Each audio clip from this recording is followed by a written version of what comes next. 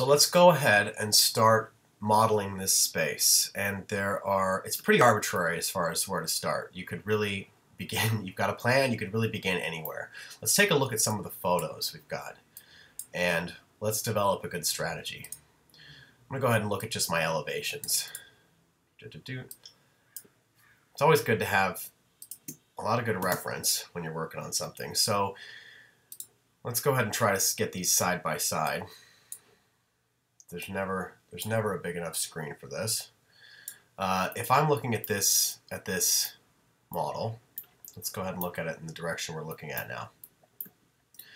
So this area here is this door here, and then we've got this kind of expanse of stone tiled wall followed by a section that has some glass, some larger stone tiles above, and then more glass above that. And that would be this section here.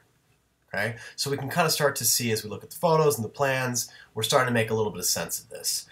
I like to start, when I'm looking at a space like this, if I'm looking through these photos, I think that the easiest place to start is probably the parts of the model that are most solid. And I would think that that's probably this wall and this wall here.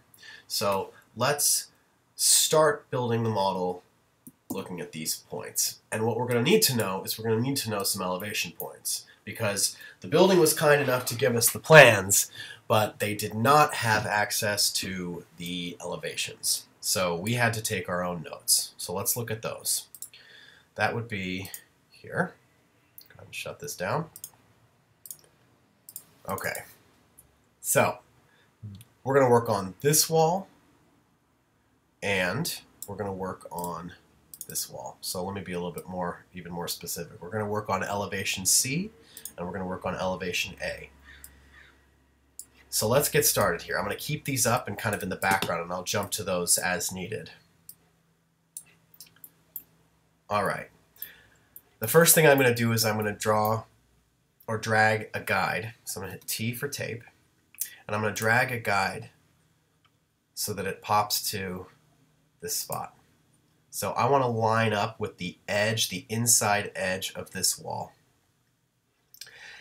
And I'm going to do the same thing from this side to this point here, or to this wall. So I've got two interior walls. I like to have my face styles up so that I can toggle the stuff on and off. Whoops, you know what? Forget I said that. Ignore that. Because you can't toggle on and off a JPEG that you've imported unless it's a material, which we have not made it a material. So forget I said that. Okay. I'm going to now work on the first wall. Let's work on this elevation here. Let's work on elevation C. Okay, so let's get that up into place.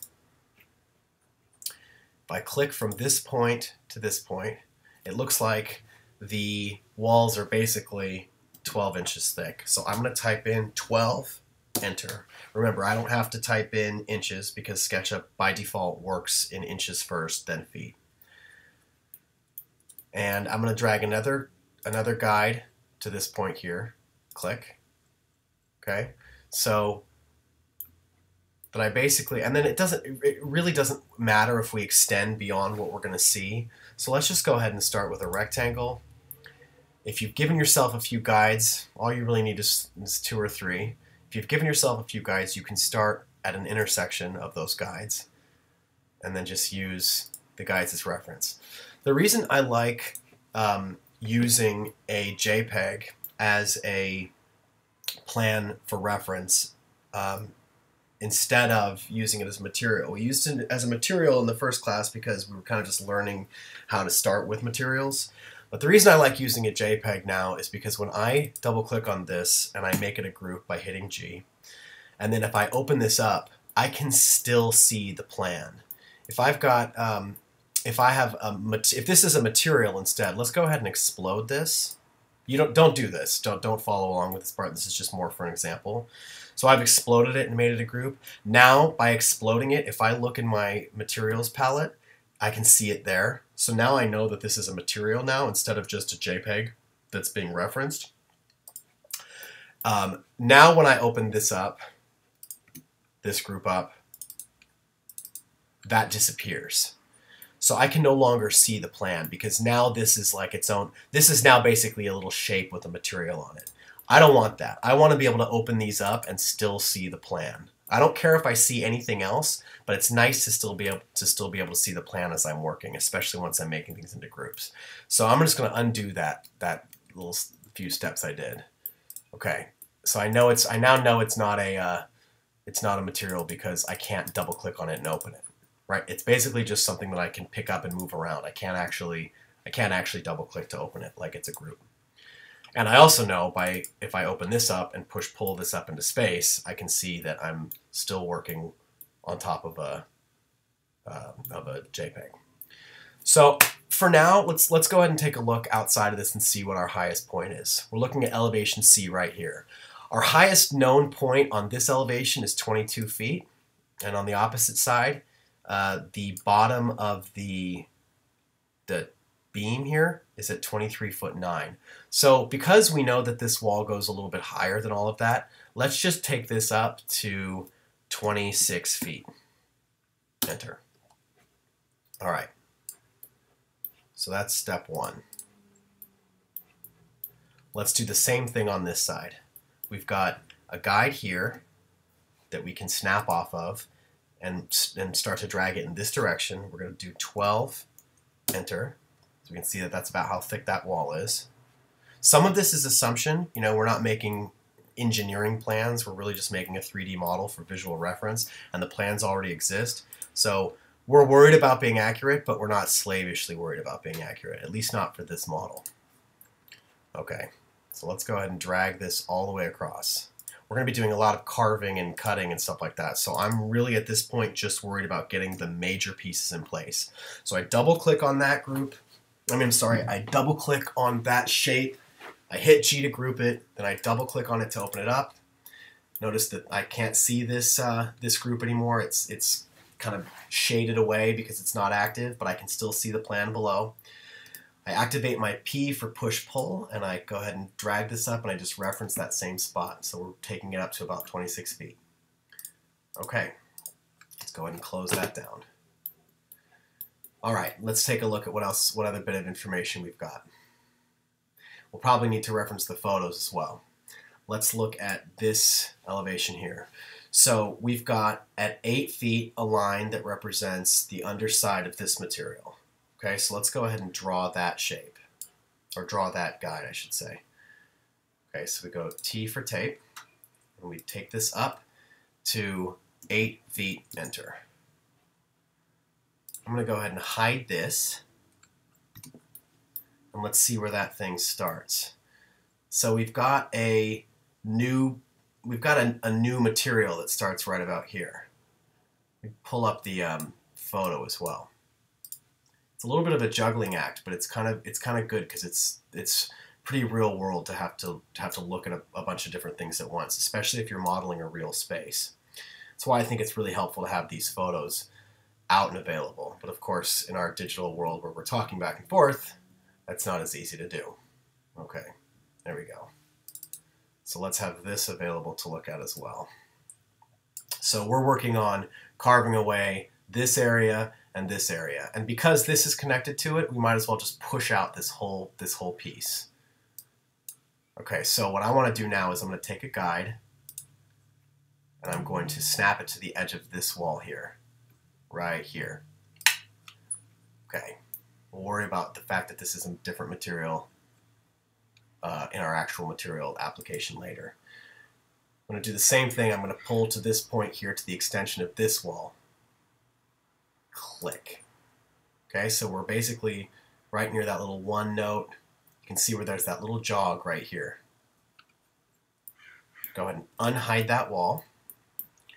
I can drag some guides along the face of this wall to touch the points that I've just given myself off of that plan.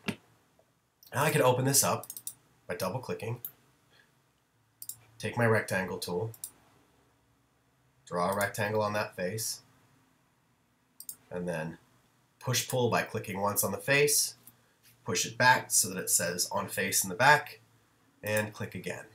So we've carved that little section out. All right, just above that, we've got this new bit of material here. So I'm just going to separate the materials on the wall because it looks pretty flush in my photos. So instead of making this a new piece sitting on top of this wall, I'm just going to carve it out of this wall. So let's take a look at our information on the elevation and see what we got here. The top point of that is 16 foot 8 inches. So let me go ahead and, from the bottom of the floor with my tape, start at the bottom, drag up 16 foot 8, enter. Now I will open this wall up again. I'm going to select the face just so I see that I've got it active. And I'm going to take my rectangle tool and click from one point to the bottom. And I can see now that I've separated this into 2 separate planes, which is good. What's next? Now we've got this section of window here that's at 22 feet off the ground. All of these dimensions, by the way, are off of the finished floor of the ground. So we're not, it's not 22 feet from 16, it's 22 feet from the floor. So let me go ahead and repeat this again. We're going, what did I say it was? It's 22 feet exactly. So let's do our measuring tape from the floor. Drag this up, 22 feet, enter. Okay. Now, how do I know how far across this goes? I'm not able to actually get up there in reality with a big giant ladder and measure this. So I can do it kind of visually. And it looks to me like I've got 1, 2, 3, 4 squares of glass. So I'm going to, using just kind of some visual reference, I'm going to, if this is 5'4", I'm going to say that these are probably roughly 5 feet. So I'm going to do 5 feet, enter. 5 feet, 5 feet, 5 feet, which is of course ultimately 20 feet. Now I will select from this point here to that point using my rectangle tool, go back to my select, and select this face, then push-pull it into oblivion by push-pulling it back on itself. Click. And close. Now what I can do is go ahead and make a new piece because I want to set that glass back inside that wall. So I'm going to get my rectangle and click from this point to this point. Immediately select it and group it. I'm not worried about making materials yet. We're just going to start with a foam core, pretend that this is a foam core white model. We'll definitely add materials to this right away, but not right now. We will get there soon. Because I've already got these guides in place for me, I can just take a line and I can draw it right down each guide, kind of indicating the seam in the glass. Now to select this piece of glass and I'll move it back in place, get myself in kind of a nice axonometric view and move it back along the thing. I don't want to take it all the way back 12 inch, full foot, because it wouldn't really be sitting like that, clean on the wall, so I'll just take it 10 inches back. Okay? And we've got that piece done. I would say, with the exception of the doors, which we'll get to, kind of really right now just punching out, we're going to start with big gestures and make our way down. So before we get to the, oh, you know what I just noticed? All right, this is good. It's okay if we make a little error here. I just noticed that this, let's see if we can zoom in on this here. I just noticed that this line here doesn't line up with this line here. We've got a little bit of a gap in the wall. So that just means everything has to shift over, which is not a big deal at all. So what that means is I have to open this up by double clicking on it, extend this rectangle over from here to here. And go ahead and delete this line. Okay. Let me go ahead and also delete my guides so that they're out of the way.